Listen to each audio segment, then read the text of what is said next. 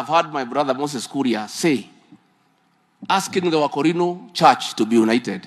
That is true, because they have unique issues to do with Wakorino. But the unity of the Wakorino does not mean they are uniting against the Catholic Church or against the PCA Church. It's because they have unique challenges ya Wakorino. Alafu Wakorino wakuwe united, AIPCA wakuwe united, PCA wakuwe united, then all the churches of Kenya come together as one solid church. But if we have a problem within one small area, another small area, it will not work. Kwa hivyo rais, sisi tunataka tuseme, the unity we are calling for is the unity of Kenya, but we are doing it bottom up.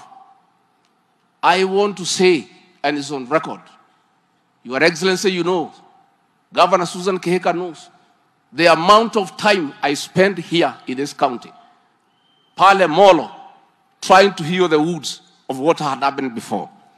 In Njoro, trying to heal the wounds and bring people together.